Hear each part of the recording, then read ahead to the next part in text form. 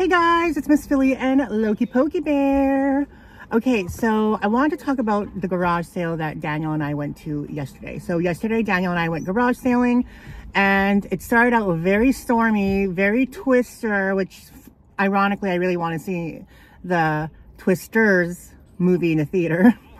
But yeah, it started out very stormy, and then it was kind of like all over the place, and everything just kind of worked itself out. But the last garage sale that we went to was a garage sale that we went to the day before, I believe. We went to a garage sale on Friday, just by chance, because it was on the way. We saw it and we stopped by. But when Daniel talked to him, he was like, yeah, come by tomorrow. I'll have more clothing out. We drove on one of the main roads in our city, and then it just takes you kind of like out of town. And on the way back, we circled around and we happened to hit the garage sale again that we hit on Friday. So we were going through things, and I kind of wanted to be a little bit more diligent. I wanted to help Daniel go through the clothing because, you know, he loves clothing, whatever. And there's piles and piles of clothing in garbage bags. So I did like one pile over here, and everything was smack dirty. It was dirty, it was smelly, it was stained, but we don't really let that deter us because it can be washed. It can be, you know, stain treated, all that good stuff. And then I started going through one of the piles of clothing that Daniel went through yesterday. And yesterday he stopped going through that pile because he said it smelled. And I'm like, okay, whatever. Smells don't really bother me. But I started going through it, and I found a Tragically Hip t-shirt. And then ironically, Tragically Hip was being played on the radio. That's the thing with Daniel and I. We always find like these weird ass signs. Like, I don't know if I got him into it, but I believe in signs. And then we always like notice signs that are like crazy. I started digging through it, and I find a Tragically Hip t-shirt. The Tragically Hip was playing on the radio. He decided to buy the shirt based on the sign. But then I pulled something out, and globs of fecal matter come out. And at first I thought it was like maybe cat poop, dog poop. And to me, that's not really a big deal. That like cat poop and dog poop don't really bother me. I don't know. I'm just one of those people who aren't bothered too much by that. But then like when I saw this big log inside of the bag, it looked like human poo. And to me, like, I don't know if you guys, because I've had animals in the past. I've had friends who've had animals. And to me, human poo smells better. I mean, smells different than animal poo. And it was just, ugh, it was so disgusting. This is what happened. I pulled the shirt out, all this globs of poo come out, and I see a log of poo still in the bag.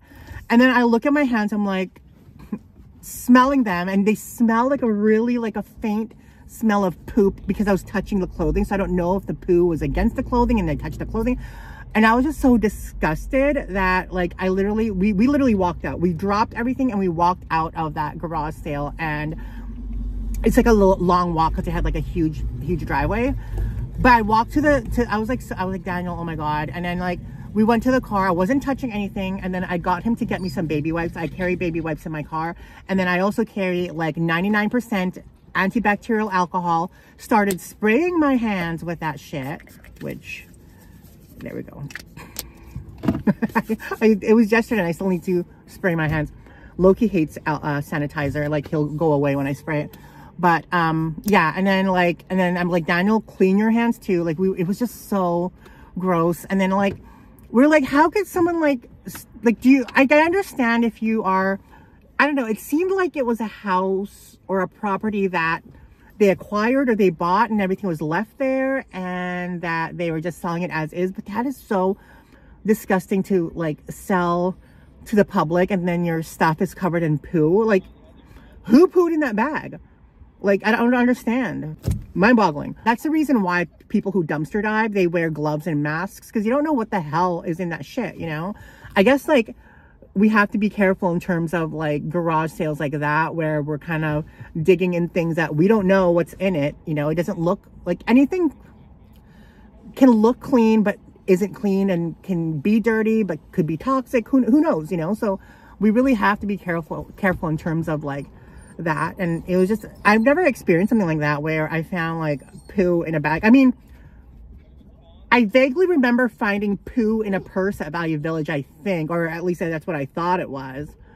I don't know. It was just horribly disgusting. I'm prone to touching my face a lot, so like, who knows if I even touched my face with that poo, you know, with poo particles or poo little, I don't know, micro particles on my hand, you know. Ugh. I don't feel sick though, so that's good. But yeah, that was kind of gross. That was gross, guys. Have you ever been through something like that where it's so not sanitary? Ugh. I don't know. And I've been dumpster diving before a lot, and I've never even found poop in like a garbage bag in the dumpster. So, I mean, granted, most poop goes down the toilet. We hope anyway. When I started cameras around February, so it's been March, April, May, June, July. 5 months ago, I started doing cameras and posting cameras online. I could get a lot of money for like basic cameras, not like the high-tech or high-end cameras, but basic ones. But I feel like the basic ones now really kind of struggle, especially the ones that are clunky and big. The ones that really sell are like the small point and shoot ones. So I might do a little bit of a repost of all my clunky ones and maybe price those a little bit cheaper so that I can move those. And I tend to not pick those up anymore unless they're the Canons, which Rhubarb / Brass Lady got me. She's so like generous. She has given me cameras that are super expensive for free, or for like literally what she paid, which was like $5 usually. But she's giving me a free camera tomorrow, so that's very like generous of her. That's why I love having friends in the game, because they keep an eye out for you, and you get like the benefits of their generosity. And I have that with Daniel, and I have that with Brass Lady / Rhubarb Vintage. If you guys ever want to check her out on Instagram, her name there is Rhubarb Vintage. She has such a beautiful aesthetic, guys. She focuses. Oh my God, I can't even speak. She focuses, there we go. She focuses on vintage decor. And I love the way her setup is, and she has a cat that's sometimes in her pictures. It's so cute. But yeah, maybe if you guys ever see anything there and you're not from Winnipeg or Canada, like, you know, maybe she'll ship it to you guys for the cost of shipping. Some of it is worth it because the cost of her stuff is so reasonable, like it's insane. But also support Daniel. You know, Daniel's our BFF, so support him too. But yeah, her stuff is so amazing. I love her decor, and sometimes she runs some sales. But yeah, I'll leave her Instagram on the down bar. It's so pretty. She puts a lot of time and effort into it. But yeah, so I have like those two peoples in my back pocket, which I'm so appreciative of. So that's why I try to do as much as I can for both of them too. But yeah, so I hope you guys have a little bit more understanding of stuff. Sometimes it's hard to have friends and acquaintances in the game if they're doing the same thing as you, because you're literally competing, right? So it's nice to have people in the game that don't do what you do. And yeah, Rhubarb doesn't do what I do for the most part. She doesn't really do purses. She does not do cameras, and doesn't really do women's accessories, does not do clothing. She just literally focuses on decor, which is cool because that's what she's passionate about. See, Daniel, even though we are BFFs and whatever, he has like diversified his portfolio, where it's like which is, I don't know if you guys know that, but Daniel used to just focus on reselling toys. That was his thing. Toys. He'd even drive out of town for toys. Did not touch clothing, did not touch anything else. And then he gradually got into like vintage clothing because he was very passionate about, you know, wearing it, and it was his style. So then he went from toys to vintage clothing, and then he just kind of started doing everything. He'll do anything. That sounded bad. He is like that, one of those resellers that will resell anything that can make him money, whether it's clothing, electronics, toys, bath and body, purses, anything, home decor. And that is like the reseller that you need to be quote unquote worried about, because they touch everything. And there's only a few people who are like that. Daniel is one of them.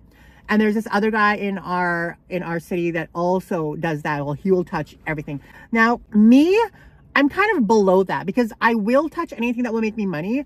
But for the most part, sometimes I don't even take the initiative of looking, because it doesn't really, give me that oomph in terms of reselling. So I will sell toys if it's something that I like, but I'm not very knowledgeable in toys. Like I am in a generic, general sense where it's like, I know old toys mean money, but not all the time. And sometimes when I picked up toys in the past, it doesn't sell. I end up like just giving it away or donating it, you know? So like toys, I'm not passionate about, but I will do. Clothing, definitely not, but I will do with the knowledge that I have, limited knowledge that I have.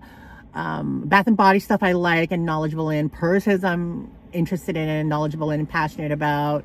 Cameras I really am. I've become somewhat knowledgeable with cameras, passionate about it too.